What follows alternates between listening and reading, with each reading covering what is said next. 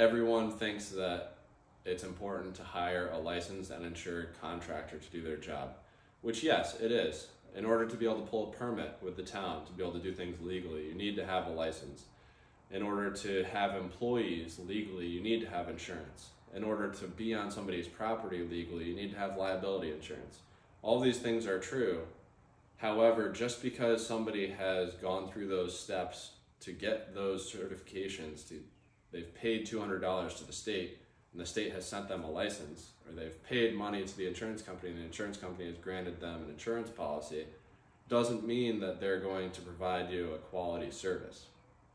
It just means that they're legally allowed to provide you a quality service. You could find Joe Schmo on the block who knows how to put in trim with the best of them and can do excellent quality trim work, but isn't licensed and insured. That's why it is so important to research the people that you're going to have work in your home. If it's a company, research the company, read reviews, look at their website, look at their social media pages, look at what they have online, because we live in a digital age and every reputable business should have something online by this point. If it's an individual, ask the person, how did you get the individual's name?